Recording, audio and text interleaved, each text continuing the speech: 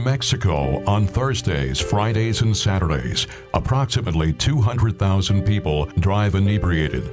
For this reason, approximately 24,000 people die every year. At AXA, we decided to transform these tragic accidents into a new medium. Presenting Glasses of Consciousness. We recycled the glasses of our insured cars that were involved in accidents involving alcohol. We melted the glass, and a master artisan created the glasses.